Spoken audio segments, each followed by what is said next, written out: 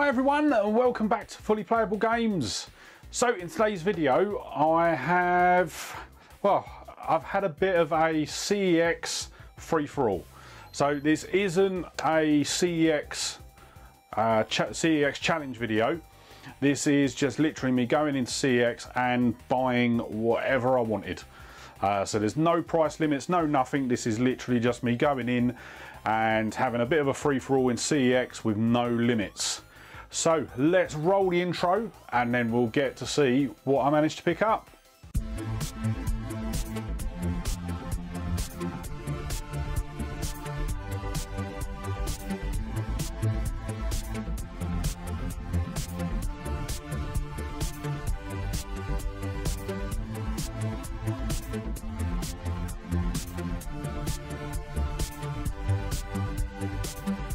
So as I say, this is going to be a video where literally I'm able to just buy what I want. There's a couple of games in here for consoles that normally we get a good sort of chunk of games within the £5 budget. So I know that if I didn't get them, they weren't going to be sort of picked up. Some others are in there that I've just sort of happened to see them while I was in there and just took the opportunity to sort of buy them. And yeah, that is basically it.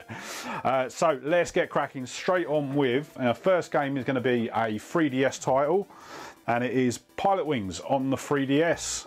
So I've got Pilot Wings now on the SNES, and I love playing Pilot Wings. It's a hard game, really enjoyed it, and yeah, when I saw that it was on the 3DS, I thought, yeah, I'll pick that up, be an interesting one to play. So it is box complete with the cartridge in its little sleeve. £4 I paid for that, so I didn't think that was too bad. As I say, I've not got too many 3DS titles, so it was good to add a new one to the collection. Next up, we've got a PSP game, and it's not one that it is actually a double technically, because I didn't realise that I had it on another console. It is CEX on tour for the PSP, and I've actually got it on the PS2, I believe. I believe that was in a CEX challenge video from a couple of months ago, but because it's a CEX free-for-all, I can buy what I want. And it's not against the rules. So it is box complete. We've got manual, and then we've got the disc as well. That one was £2. And yeah, I think one of the big reasons why I wanted to get it was because I am really desperate to sort of bolster my PSP collection. At the moment, we haven't really sort of got a lot there. I will be honest, and I will say that this video is being filmed before the last CEX challenge video, maybe the last two. I don't know when this video will actually be going out, but it is being filmed sort of quite a while ago. So hence why there's probably some games missing from the shelves. Next up, we've got a 360 game, and it is Split Second Velocity. Now this is one that I've seen loads and loads of people talking about, and basically saying it is one of the best racing games to be released on the 360. So I took the opportunity to pick it up. Unfortunately, it was only when I got home that I realised that the sleeve is a bit damaged because the case is actually broken. So I am going to sort of move it into another case, and hopefully at some point I'll be able to track down a new cover sleeve for it. Other than that, it is box complete, and the disc is in really good condition, as it always is with CEX discs. So yeah, Split Second Velocity, £3 for that one. I don't know, I may look to take that one back and see if I can swap it for a better copy. I'll just see what happens.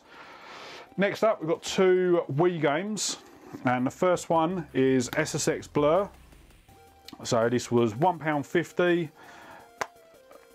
box complete, and yeah, it was just another, I saw it as another SSX game.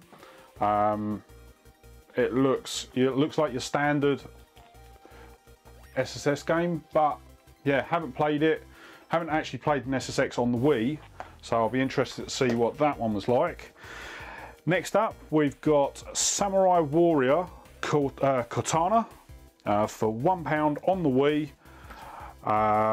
Yeah, main reason for this one was because it looked quite interesting. It looked very sort of, from the art style of it, sort of very JRPG. So yeah, I wanted to sort of give it a go. Obviously, I am trying to sort of really get into sort of some of the other sort of gaming sort of genres basically. So I am trying to sort of get into the Final Fantasy games. I'm trying to sort of play a lot of the series that I haven't played in the past. So that was, I think that was what sort of spurred that one on. Next up, we've got a Wii U game, and this was one that I have been eyeing up for a while. As I say, at the time of recording this, I still haven't managed to get my hands on a Wii U console, so it is just the game that I've got for now. But it is Super Mario Maker. I've not had a chance to play it yet. I've seen countless videos on it, so I'm really excited to get the chance to play it at some point. But yeah, I picked that up. That was £6, and I thought, yeah, I'll pick it up while it's there. It is just disc only. I am not too sure whether this one comes with any manuals or anything like that. At the moment, I'm still not too sort of well versed in sort of the Wii titles. Sorry, the Wii U titles, as to sort of whether they come with manuals or they don't. But yeah, a nice one to have, and one that I'm looking forward to playing.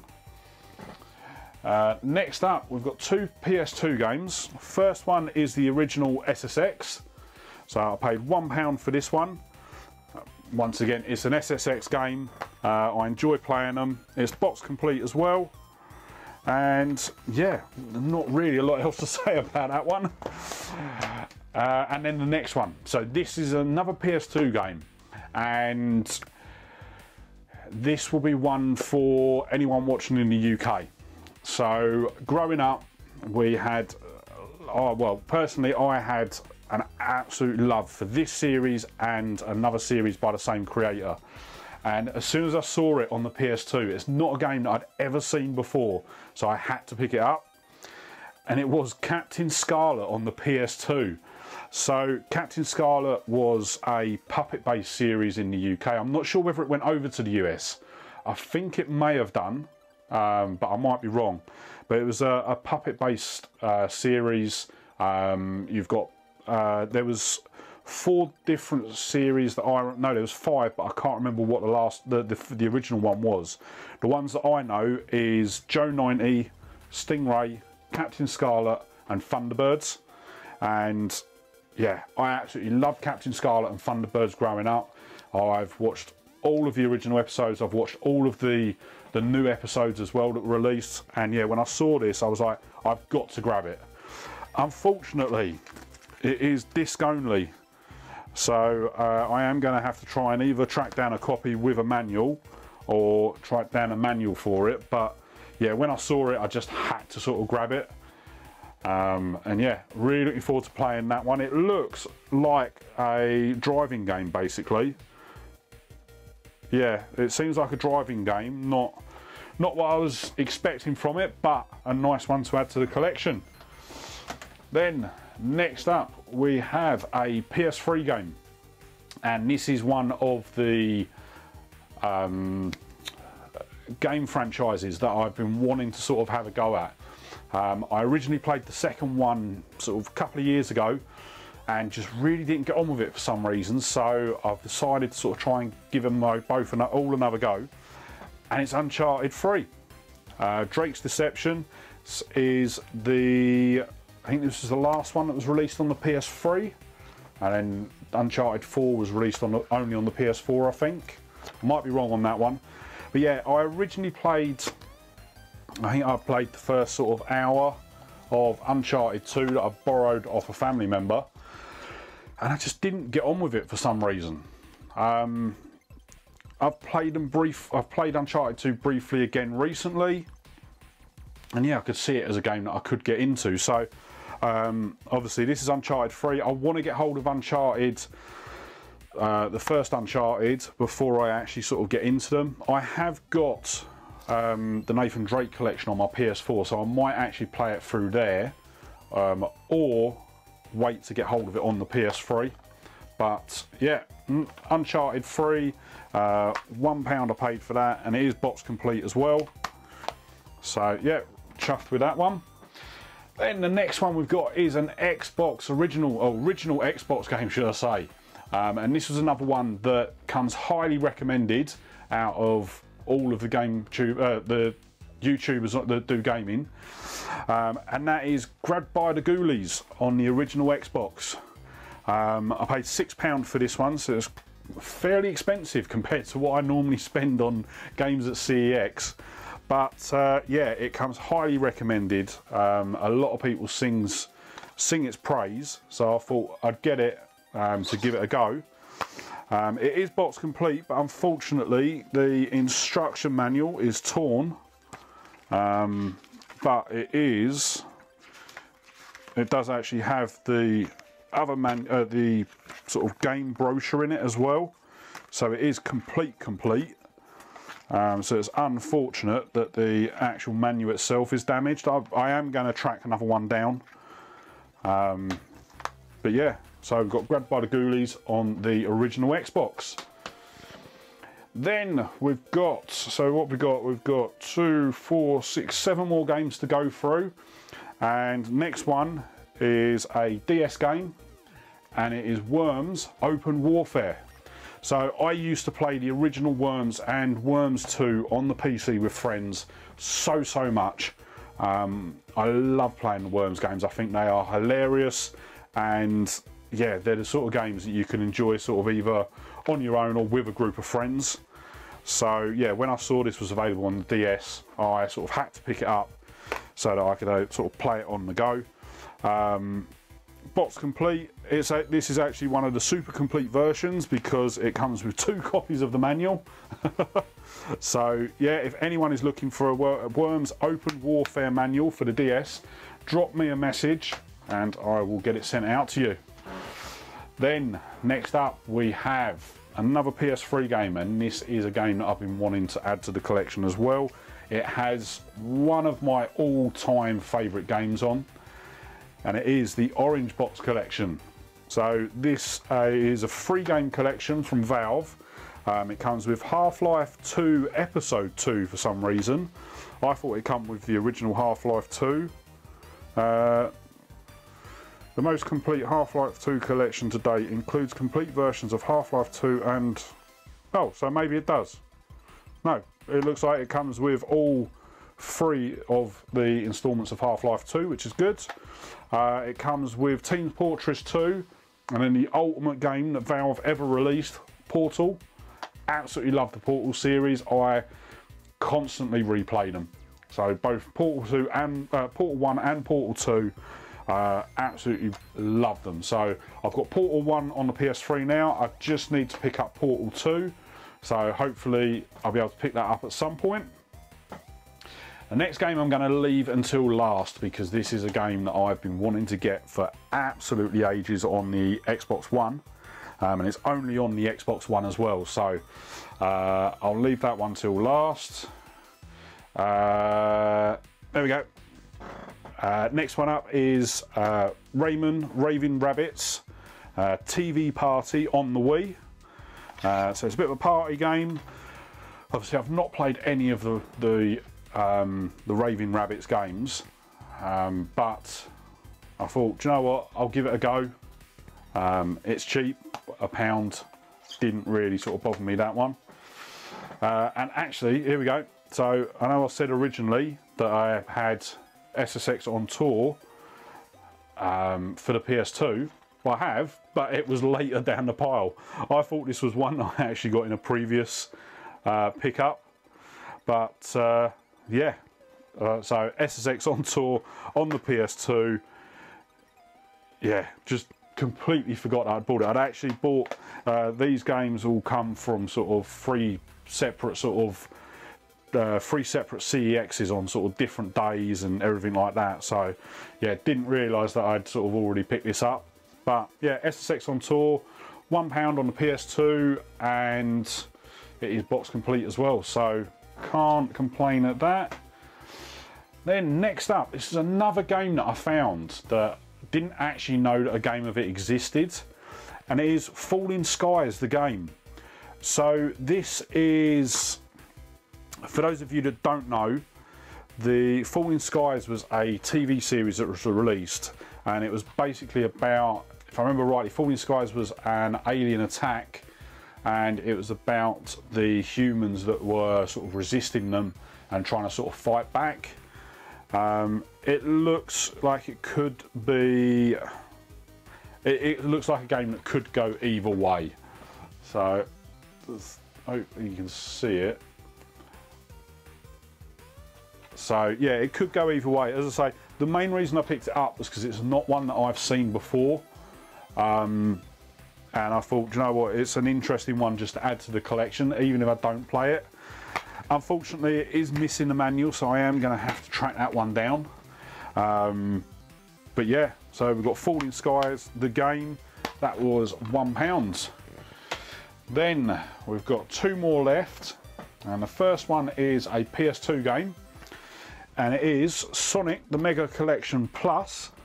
So I love my Sonic games. I've got them on sort of multiple platforms, and yeah, when I saw this there, I was like, yeah, I'm going to pick this up on the PS2.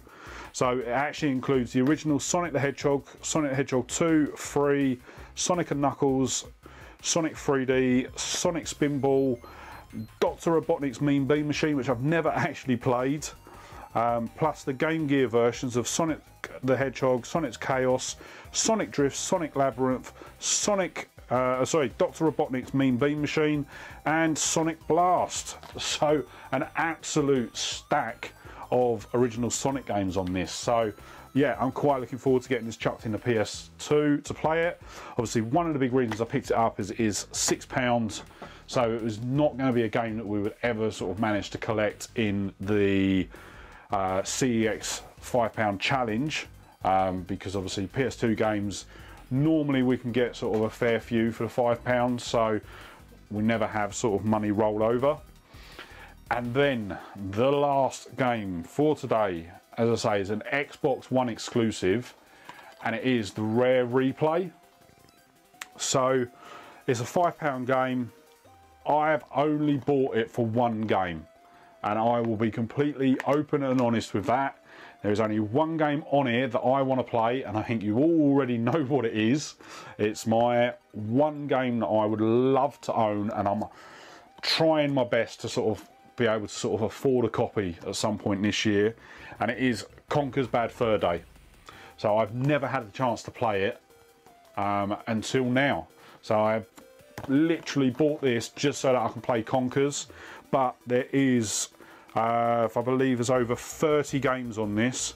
And it's actually got things like Grabbed by the Ghoulies, Banjo-Kazooie, Battletoads, as I say, Conker's Bad Fur Day. It's got both the Perfect Darks as well.